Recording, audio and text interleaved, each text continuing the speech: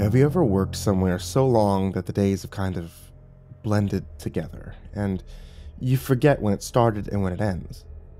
That's the feeling I got when I began work at this call center downtown.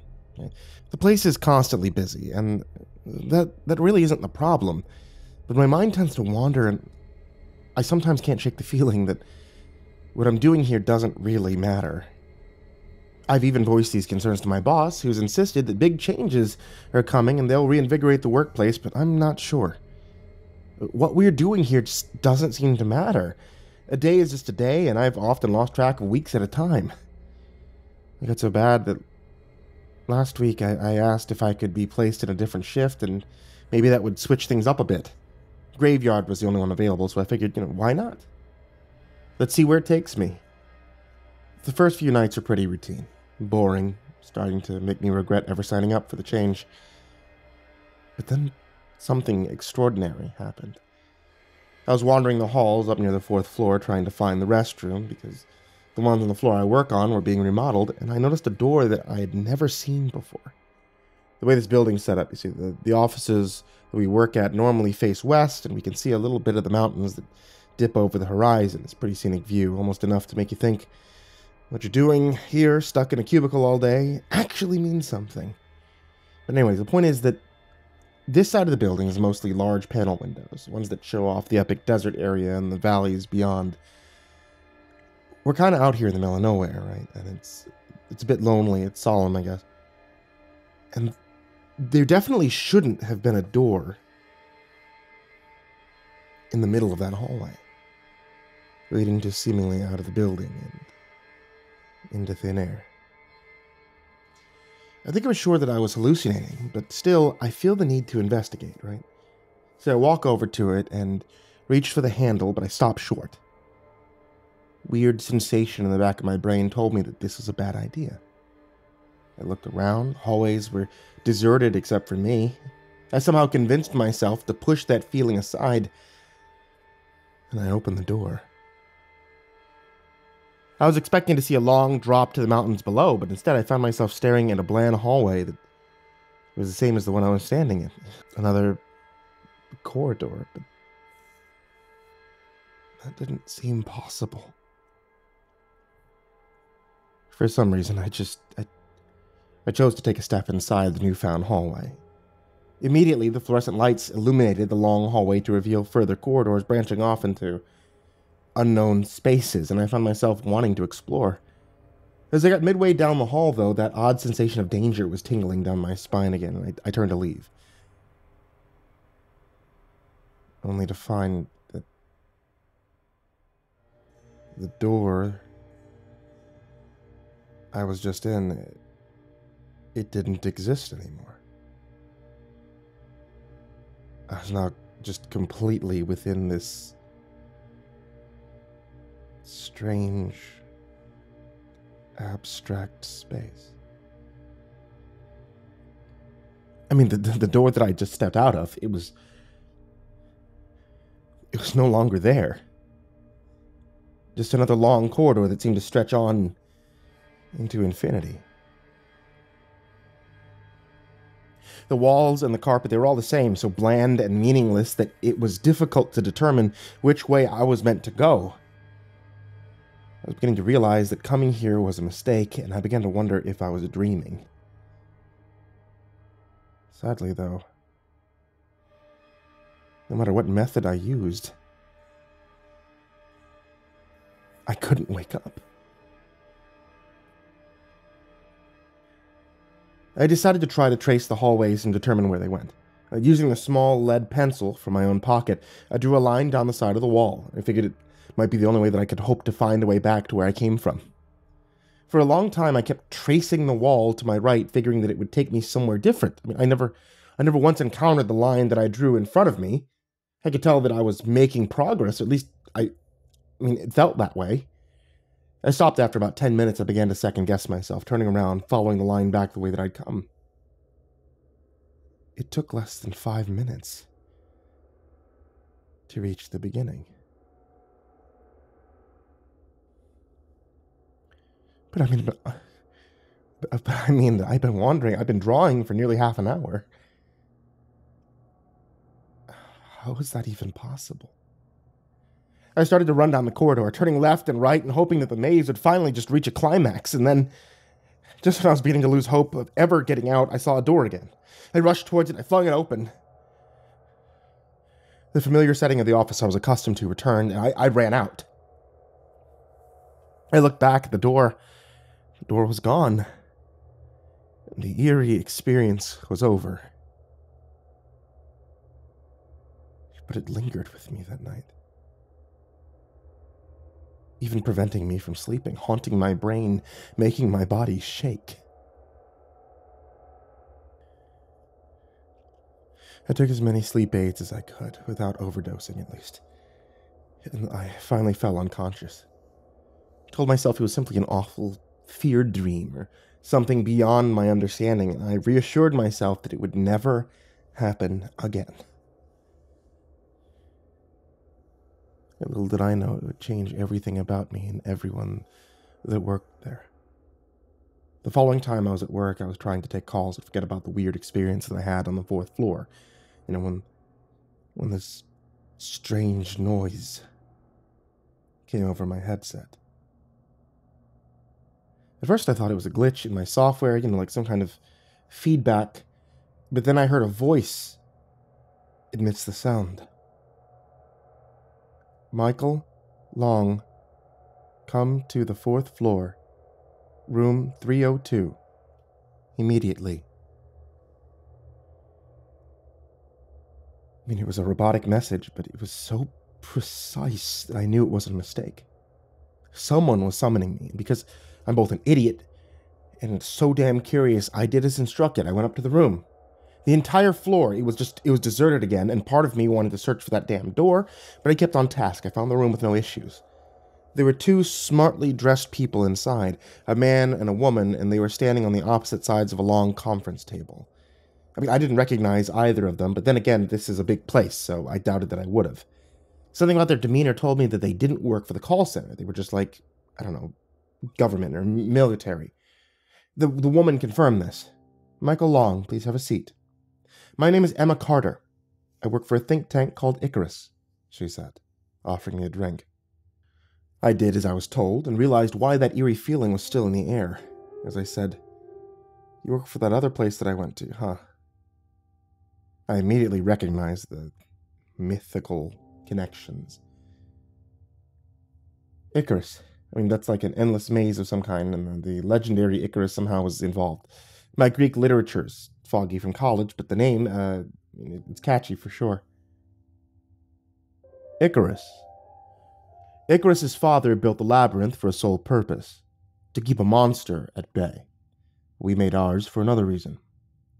We want to analyze the endless possibilities of virtual reality, the man said. Wait, so that door, the one I went into yesterday, it was like a simulation, a VR simulation or something? Carter gave me a tense smile. More like an evaluation. The mere fact you're able to see the door, and then move also freely through the corridors, it's a major breakthrough. The man slid a small disc towards me, and when I touched it, a massive hologram revealed itself. The place that you stood on is more than just a virtual reality, it's an alternate dimension. We discovered a way to harness its energy and allow for passage between dimensions, but it's been extremely unstable. In fact, often we've been unsuccessful in being able to get anyone to even find the passage at all. We began to suspect that perhaps the issue wasn't the dimensional gate itself, but the subjects, he told me. The maze was larger than I had expected. In fact, it seemed almost endless. An impossible dream that kept circling like a Mobius strip. How is this designed? Feels like it's far too advanced for anything we are ensuring from the center, right? I told them. Emma gave her coworker a glance, and he gave a curt nod, giving her permission to speak. There's something about you and a few other select employees here at the Brighter Futures call center. We suspect that you might have certain biological markers that make it easier for you to pass across the gate. Do you recall when you were first interviewed and asked for multiple lab tests? She asked. I paused and I frowned. The memory was so vague that I hadn't even thought to register it. Are you saying that you only hired me because you wanted me as some kind of guinea pig? I asked as I stood up ready to walk out. I mean, I wasn't comfortable in being their stooge for this human experiment. And then I realized that was probably the case for everyone that worked here. All of us being used for this strange development. I suggest you calm down. If you walk out that door, there's a chance that the markers within you will begin to flux due to the fact that you've recently passed through the dimensions that you still have a connection to. In a sense, you are like Theseus from the legend, still trapped inside the labyrinth. But I wasn't listening. I didn't care if they offered me thousands of dollars or some, lifetime stipend. This felt wrong.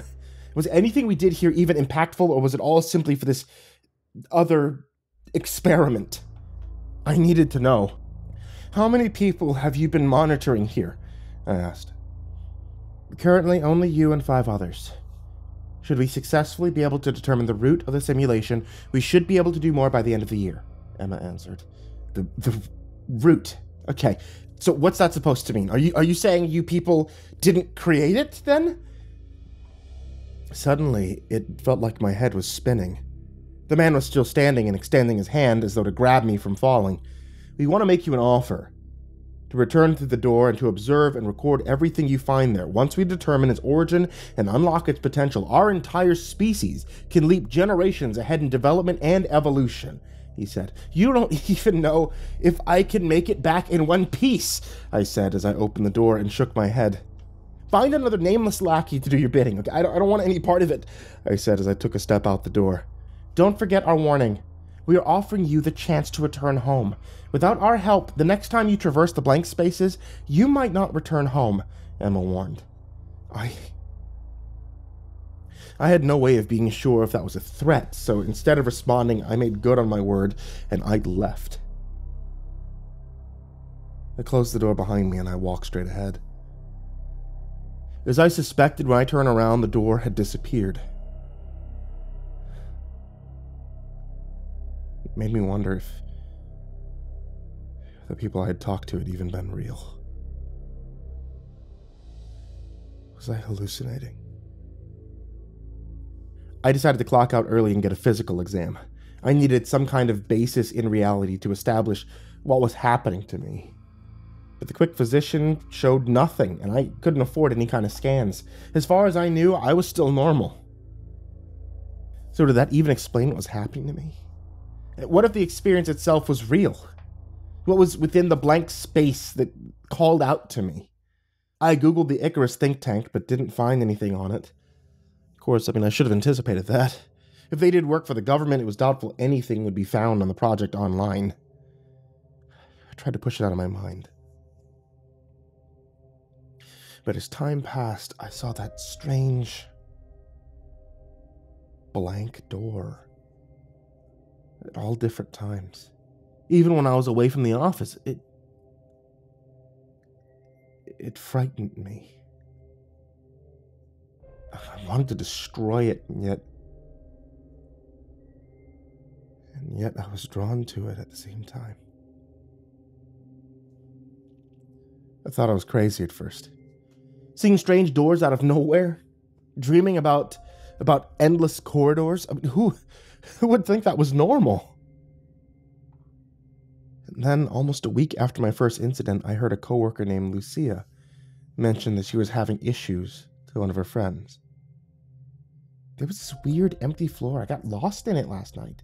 Took me hours to get back here, she explained. But the friend thought it was just a story. When we were alone, I took a risk. I revealed my own connection to this phenomenon. Lucia actually seemed relieved. Thought I was going crazy, she admitted. Has anyone talked to you about the doors? I asked. What? No. Nobody except you seems to know. Suddenly we had a connection that only we seemed to know about. But I was sure there was more. I told her how 2 strange people had tried to recruit me and steered her away. Her eyes got wider and more frightened with each word. It's some kind of conspiracy crap. So they haven't contacted you? I asked. No. Give me their names if you can. My father has a few old friends in the army. He might be able to figure this out, she told me. I scribbled them down and I passed it to her. As she left, I felt a little relieved to think that I wasn't alone. I mean, maybe together we could solve this puzzle. And all the while, the strange tension I felt coming to work grew and grew, but this was a co-worker, a potential ally in this battle that was reaching out. I received an email from Lucia a few days later, but it warned me not to open it at the call center. The rest of that day, my heart was pounding. Her insistence to not open the email at work told me that we were being monitored at the call center. I mean, did that mean that our supervisors were aware of what the government was doing and signed off on it? We needed proof. Maybe we could sue their asses for this or something. I opened the email as soon as I could at home, surprised to find that it was a video file of Lucia as she was walking towards the mysterious door that kept appearing for both of us. Here goes, everyone. See you on the other side, she told the audience. And she stepped across the barrier, but the camera went haywire. This bizarre shrieking noise resonated across my brain. I nearly tossed my headphones across the room in response. I mean, I can't put my finger on it, but that noise was unearthly. The video eventually returned to a blank screen, and I heard heavy breathing, and Lucia was on the floor. But she looked like she'd been attacked. Then this creature, this shadowy thing, grabs her ankles and drags her off the screen. I tried to freeze the image to get a look at it, but I could only see fuzzy pixels. It didn't even look like it should exist. It wasn't even a three-dimensional shape. Yet it moved like a living, breathing beast. Heavy breathing filled the recording and the camera moved. My heart skipped a beat as I recognized the man from the conference room. He had been a partner with this Icarus project. If you want your coworker to live, come to room 302 tomorrow night. This video will self-destruct. Just like the old school movies whose words came true and the clip was corrupted. I sat there unsure how to respond. I should have called the police, but I doubt they would even believe me. Instead, I called my boss and requested to be placed on a graveyard shift again. I had to find out what happened to Lucia. I clocked in that evening around 8 p.m. and scheduled my break for 10. I'd only have a 30-minute lunch break to find the Icarus men in black again. And I prayed that it'd be enough. Just like before, I went to the 4th floor, started to wander. And the silence was deafening. There were no mystery doors this time, but it definitely felt like I was going in the right direction. And just when I felt like I should give up, a voice called to me. And I saw the man standing in the doorway.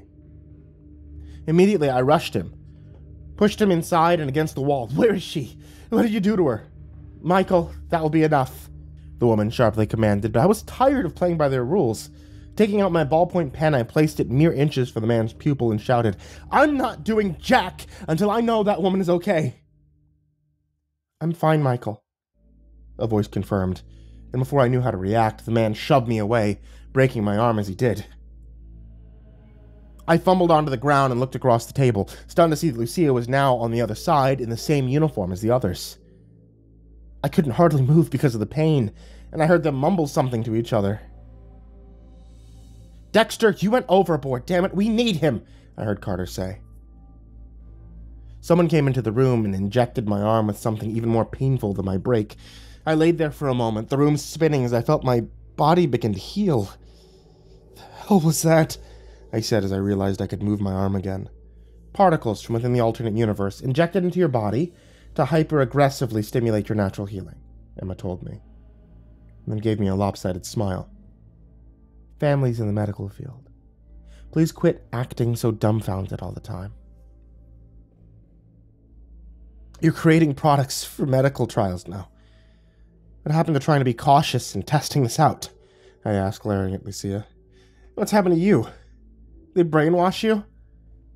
The simplest way I can explain this is that I'm not the coworker you remember, she responded. The man who identified himself as Dexter said that the labyrinth was like a web or a hall of yarn. And at the end of each of those unraveling strings was an alternate door that led to a different universe. So this pocket dimension, it really is like a connecting hallway to other realities. Something like that even possible? I asked. Again, this is why people like you are vital to understanding this phenomenon. My focus was on Lucia. Wherever you're from, were there also people there like me that could traverse the blank spaces? I asked. Quite so, Mr. Long. We found several. However, we had been unable to figure out why. Just as tests were done on you, similar tests were run on the ones that we could identify. There's nothing out of the ordinary. Or rather, the tests we ran weren't sufficient to produce the desired data, she told me. And you think that by going back, we could find more? I asked the group. All of them seemed in agreement with this idea, but I wasn't quite ready to budge and stick my neck out for such a risky operation. I want it in writing that if for some reason I die or disappear or whatever, this whole thing gets shut down here, okay? These people don't need to be involved. Take your nonsense somewhere else. You aren't exactly in a position to give a demand, Dexter reminded me. This is a negotiation, right? You need me to get this data collected, so what can you offer that I would be interested in? I countered. Dexter shifted uncomfortably, and Emma smiled, surprised by my tact. She nodded and said, Fine. We don't need the call center anyway. It was just one of several vantage points that could get us in the blank spaces. Is there anything else you need, Mr. Long? A record of any other interactions with the dimension that you've managed to keep. Like what you found on Lucia, the other Lucia, I mean. I said, nodding towards the one in the room. That record was sent to us deliberately. We viewed it as the first message that we had received from the other side. I paused, standing up and trying to wrap my head around what they were saying. So, Dexter wasn't there? I asked. I was. But once again, you're thinking in terms on the universe you understand and know. The iteration you saw on that screen was sending us a message. Of what? I can't say, Dexter responded.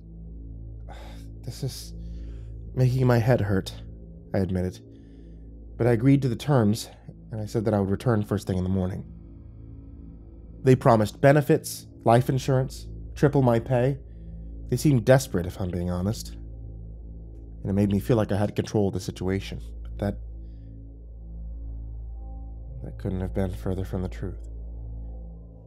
The next morning at my desk, there was a note explaining that I needed to visit the company nurse and to request a specific appointment time with a Dr. West. Supposedly, he would be the one to give me another serum, which would increase the likelihood of finding the blank spaces. Let's also record your thoughts onto a cloud service. Everything you're experiencing related to the other dimension will be filtered here for documentation, West told me. The injection reminded me of what Icarus had already done. It told me that once again these people were keeping something secret and close to their chest. It felt exhilarating, though, to finally cross the threshold again. I mean, I've been thinking of the blank space for so long, and now to be face to face with potential answers, I actually opened the door without fear and stepped across into the virtual space. Wes told me that my very thoughts were being recorded, and I guess that freaked me out. But I tried my best to adapt and focus to the scenario in front of me. The corridors are spacious and plain, but also narrow and cramped. For such an empty space, they give a vibe of claustrophobia that I'd never felt before. It's been almost a day, although to be honest, I can't tell time like I used to. There isn't day or night here. I don't get tired or hungry. In fact, I don't think that I've even needed to use the bathroom. I've been thinking about and wondering if my body was actually undergoing some metaphysical change with this dimension. The creature that I saw attack Lucia was, if, for example, it was only 2 dimensions. Could it be that within the space, everything exists outside of reality that we understand? It's a complete glitch in our perception of the universe. A road that's leading nowhere. On the second day, I found what looked like a different type of room. This one was black and square, and for some reason I got the feeling that it was near the center of the maze. There was a code on a door that led me to an inner chamber. On a whim, I typed in the word Icarus. Then it opened. The room was dark. The oxygen felt light. It was cold, ethereal. I followed the sound of faint footsteps. Are those my own? I wasn't even sure why this room had suddenly existed. Was the space itself taunting me, leading me into a deeper hell? I soon found the answer as I rounded another corner. There were tubes. Tubes of people. All in stasis of some kind, hanging on the wall of the corridor. Each of them had a number carved under their pod, a Roman numeral.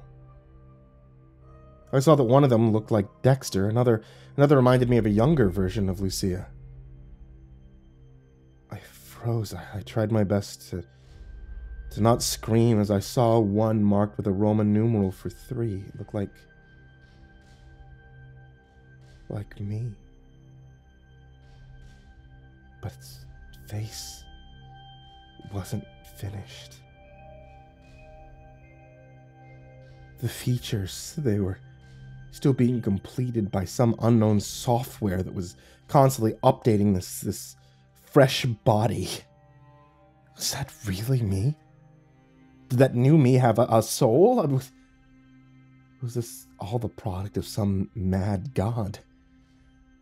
The end of the hallway led into a control room of some sort, data being compiled and calculated. Some of it didn't even seem possible. And on the screens I saw hundreds, if not thousands, of creatures that resembled that strange limber monster that attacked Lucia on camera, each of them roaming a different version of the maze. "What are you doing here?" A voice cracked the silence, and I turned to see an older woman there, hair as white as snow, her eyes paler than the blue sky. She was holding a key in her left hand like her life depended on it. "Icarus sent me," I told her truthfully. Icarus? So the first experiment was a success then. "And now they've come to bargain," she said, as she walked past me and placed the key into a small slot next to the monitors. All of them began to rewind the videos, and the shrieking of the monster echoed loudly as I covered my ears. I was told to document the origins of this place. Are you its creator?" I asked. The woman laughed. "My name is Lavina Pickman. I wish I could take credit for this masterpiece, but I'm afraid not. Just another cog in the machine. But if you're telling the truth, it's already too late." "Too late to stop any of this," the woman rambled. Icarus is searching for answers. So am I. What made people like me and Lucia special?" I asked. She turned to me, a gun now in her hand. As she fired one bullet straight to my stomach, I hunched over in confusion, and the old woman fired another in my kneecap.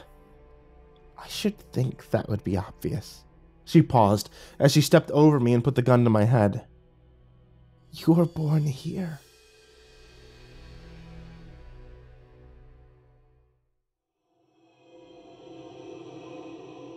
When I woke up, I was in a hospital bed. A man bearing a striking resemblance to Emma Carter stood over me and took off his glasses. "You're awake. Congratulations, the surgery was intense, but we managed to pull you through it," he said. "I'm sorry, where am I?" I asked, looking out the window. The landscape reminded me of a rural Canada. "Washington State. You were dead for like 2 hours, Mr. Long. But now, you're alive again." I checked my arm. I saw a tattoo of a Roman numeral 3. A shudder going up and down my spine. I didn't fully understand everything, but I knew that the memories of the maze and Icarus had to be true, yet now it seemed as though I was in an entirely different body.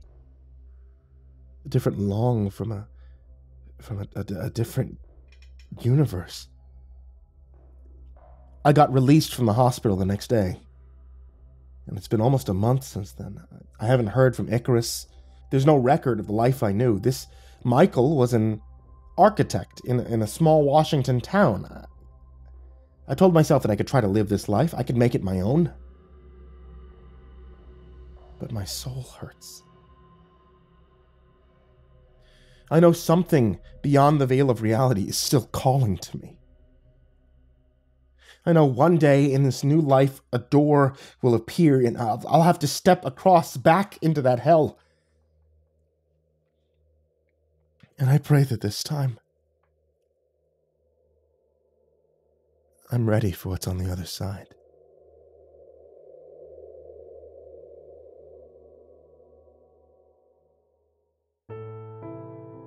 Hey there kids, it's me, MrCreepyPasta, and I want to tell you thanks so much for watching tonight's video or listening to tonight's episode of the podcast if you happen to be listening to this as a podcast, or as a YouTube, or however else you managed to have found this story for tonight.